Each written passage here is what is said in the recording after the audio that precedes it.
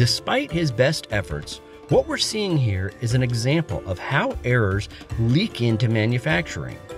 Operator error. Metrology involves not just specs and tools, but also how things must be measured.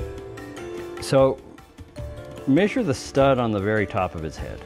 Okay, now this also where you measure matters. That stud isn't perfectly straight up and down, so it's going to matter whether I measure towards the bottom of it or the top.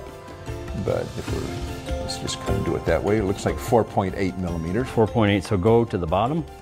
Oops. 4.83. Well, are you sure you're using that thing correctly? There's not, I think so, but I'm sure there are no animals in there. Behold, the reason metrology and precise metrology equipment were created.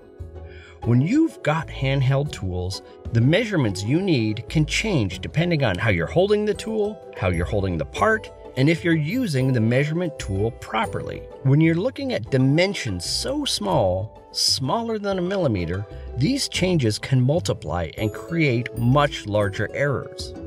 So, best practices are, when you can, put it down and don't touch it.